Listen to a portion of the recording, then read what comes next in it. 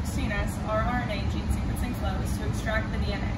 Today we will be looking at two different types of DNA extractions. The first is called the Kingfisher extraction, where we set up plates and place it on a machine, and the machine uses magnetic beads to extract the DNA for us.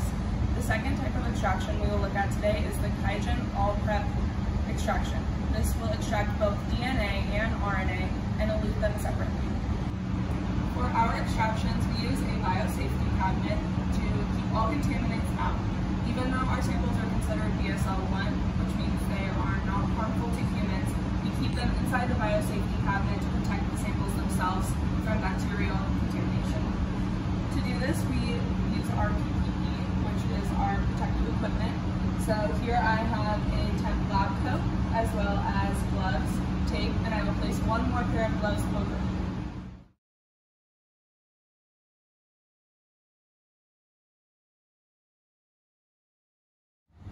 Our first step is going to be to make the lysine binding solution. This will be placed in the lysine matrix E tube so that we can lyse the cells and release the DNA for extraction. So first we will take the lysine binding solution concentrate.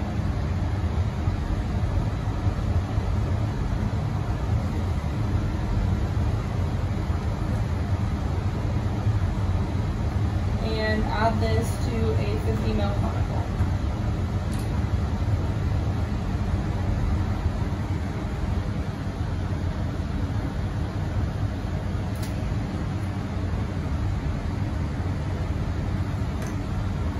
Normally we would add more than this, but for video's sake and for ease and clarity, I'm just adding a little bit.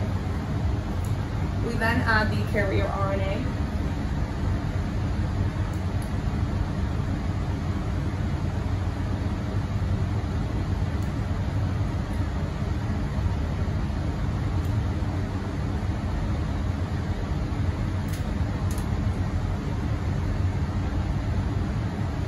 We will then vortex this to mix.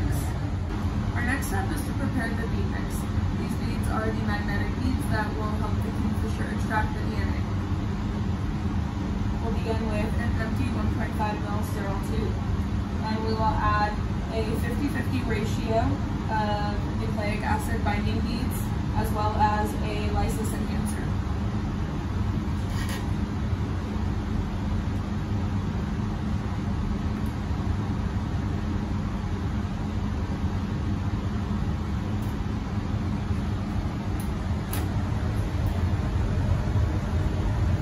Before adding the binding beads, it's suggested that you invert to mix up the beads.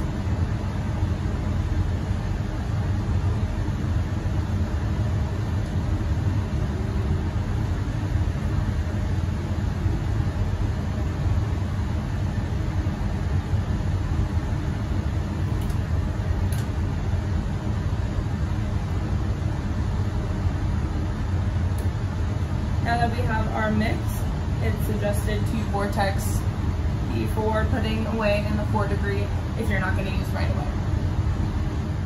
While one person is making the bead mix and the lysine binding solution, the other person can be working on the plates. In total, we will have 6 plates for this extraction. 5 of them will be deep well, and the final one will be a 200 microliter plate. The first 2 of the deep well will be wash 1 solution. The second 2 will be wash 2. And the final plate will be the sample plate. The last plate, which is the 200 microliter plate, will be the elution buffer plate. So to prep all of these plates, we take 1 deep well at a time, add our wash concentrate. Before starting the extraction, you should add the isopropanol as suggested. And then multi-channel pipette from the boat into every single well in this 96 well plate.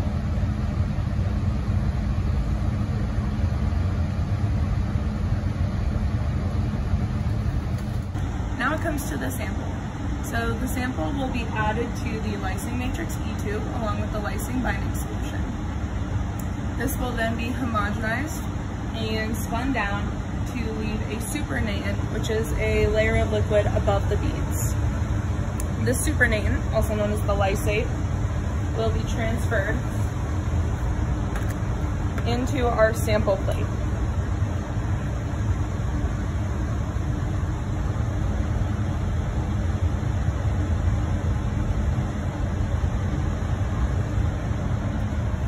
This is the sample itself.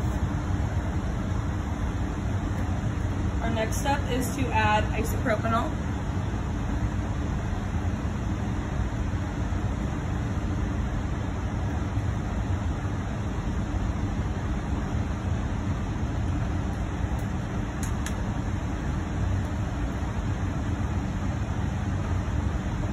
And finally, the bead mix.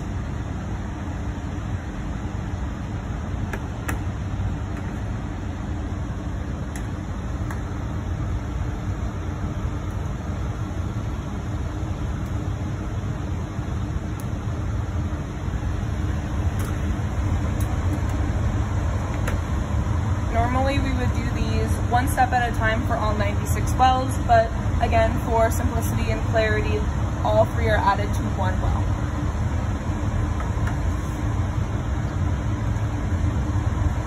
Our final step will be adding all of the plates to the Kingfisher machine for the extraction. From here, we're going to load the Kingfisher machine. So once you have your protocol loaded onto the machine, it will tell you the order of the plates and when they go on. So our first will be the tip plate. These tips are what attach to the magnetic beads and carry the DNA and RNA through the extraction. Always make sure to line up A1 in the correct corner. Next will be our elution plate.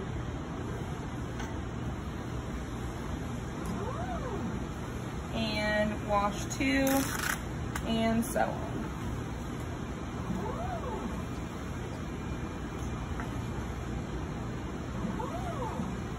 Move on to our wash 1. Again, making sure that A1 lines up in the correct corner.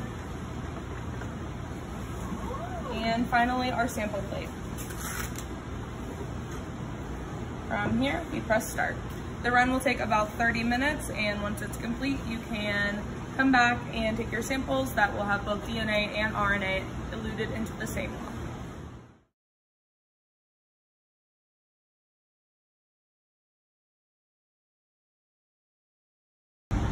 This next extraction is the QIAGEN All-Prep DNA RNA extraction. In this extraction, DNA and RNA are eluted separately. So we have 2 columns. The first is a pink column, which is an RNA column tube, and the second is a white and purple, which is our DNA column. In a column extraction, the nucleic acid, whether it be RNA or DNA, is caught in the column, and we wash any impurities such as the opposite nucleic acid or proteins through the column so that our final elution is pure RNA and DNA. We add both our tissue and the buffer RLT plus into a lysine matrix E2. My tissue is already in here, so I'm going to add the buffer.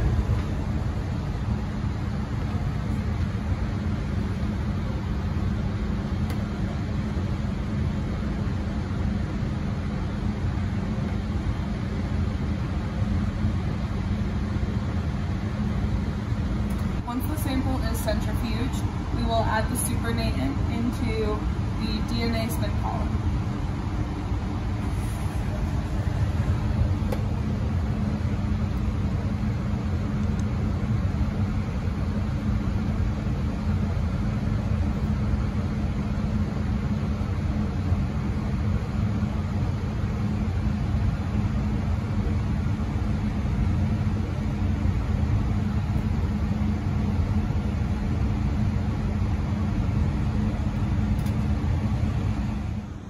Once we've added the buffer to the spin column, we're going to centrifuge it down to push the fluids through the column.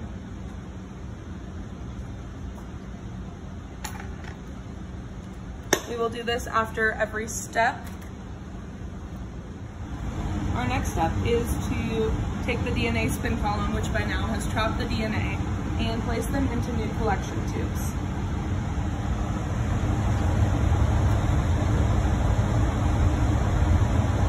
We will save the flow through for RNA purification. From here we will add ethanol,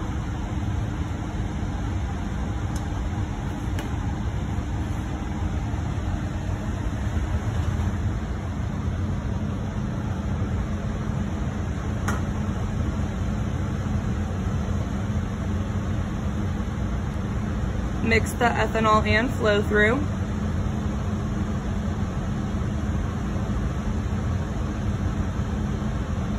And transfer the mixture into the RNA spin column.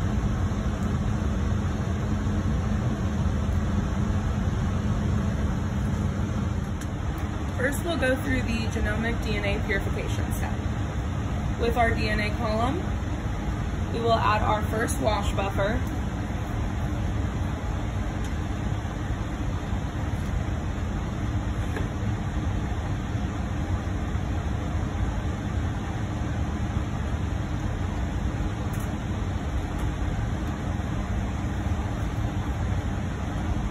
we will then spin down this column to produce the flow through. From there, we would release the flow through into a trash can and continue with our AW2 or our wash tube.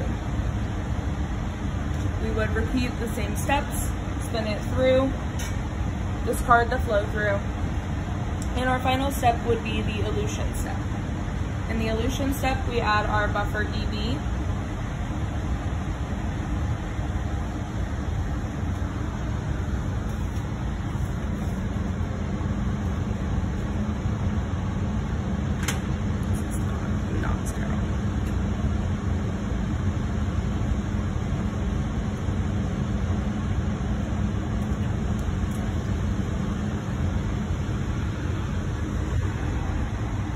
we would then spin this down and transfer any flow through to a collection tube as our final DNA product.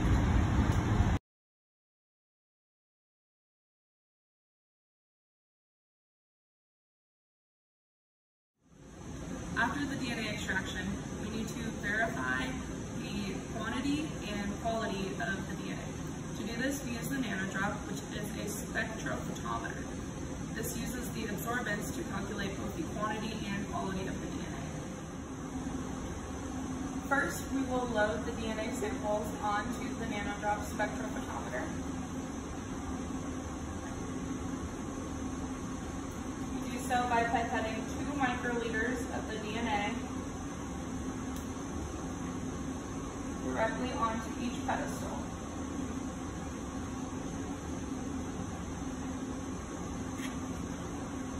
From here, we will choose DNA and click measure.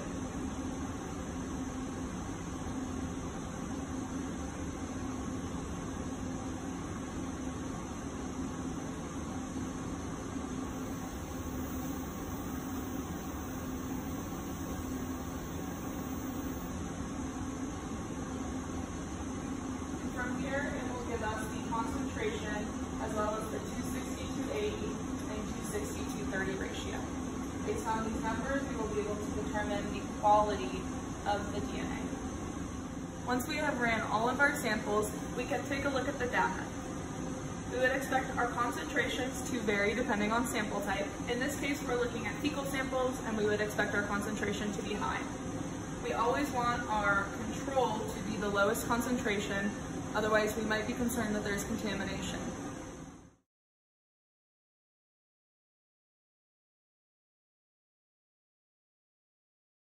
After we have verified the quality and quantity of our DNA using NanoDrop, we will run polymerase chain reaction, or PCR. We use PCR to target a specific gene and amplify or make many copies of that gene. In this case, we will be amplifying the 16S rRNA gene. To begin, we will decon all of our materials needed and place them into a PCR hood. We use a PCR hood to keep everything that we want in the hood and everything that we would not want, such as contamination, out. To begin PCR, we will decon a PCR hood and decon everything that we place into the hood. From here, we can turn on a UV light to remove any contamination such as bacteria that may be present still on our materials. Our first step will be to make a master mix with all of the necessary reagents for a PCR reaction. We'll begin with DNTP mix, ESA, 10x PCR buffer, a forward primer, and tap. We will then add all of these into our master mix tube. Next, we will begin to load our PCR plate. In each well will be a different reaction containing the master mix, the reverse primer, and the sample. We will run each sample in triplicate and include a no template control. Now I have my master mix, DNA, and reverse primer combined into each reaction well. I will finish by sealing off the plate with a PCR seal, spinning it down in the centrifuge, and adding it to the thermocycler. Our last step of PCR is to place the PCR plate on the thermocycler. The thermocycler will use heating and cooling cycles to amplify the D16S rRNA gene.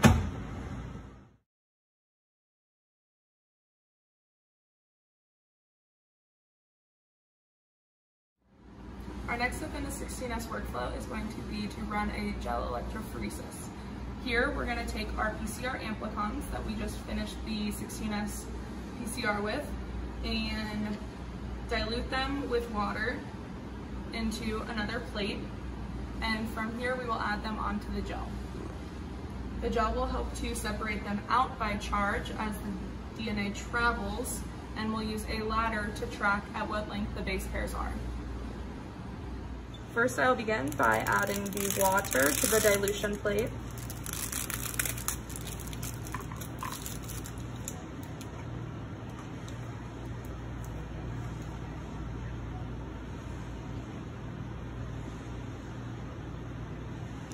We always start with water because it is a lower risk of losing over the PCR amplicons. Next, I'll add the amplicons.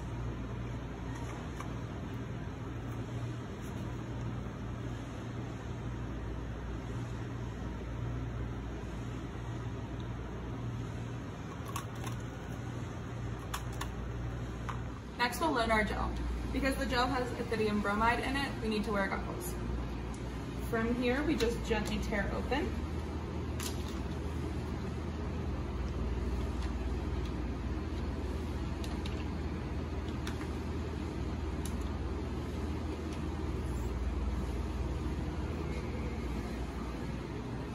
And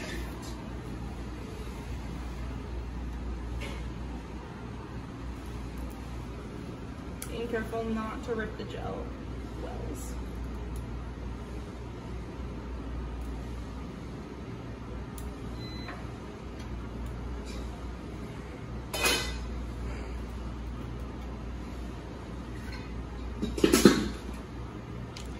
And here you can see the different gels and each of the wells. And what we'll do here is we'll load each well with a different sample. We will load both our amplicons and our NTCs, which if you remember is our non-template controls. And from there we will run the gels, and as the DNA moves, it will show how far and the length of the band. First we'll load our PCR amplicons.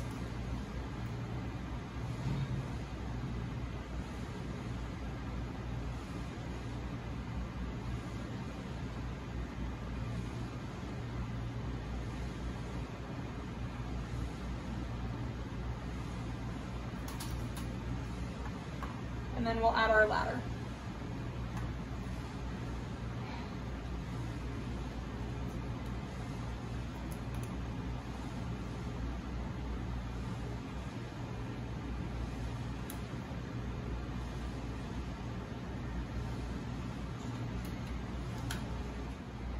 Next, we'll load the gel.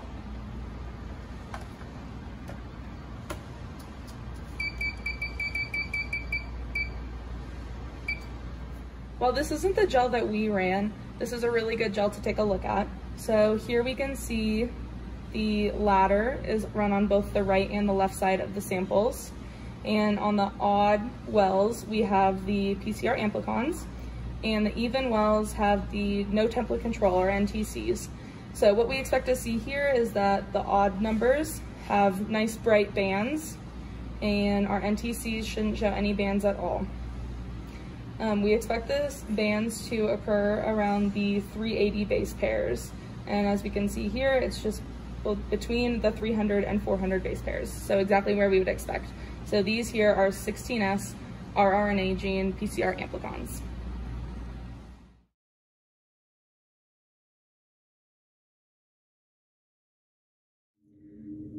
To recap what we did today, we took our samples and extracted DNA. Following that, we quantified the DNA using NanoDrop and used PCR to amplify the 16S rRNA gene. We verified these amplicons using an e-gel. We quantified the amplicons using Qubit. And finally, pulled the amplicons, cleaned them up, and sent them off for sequencing.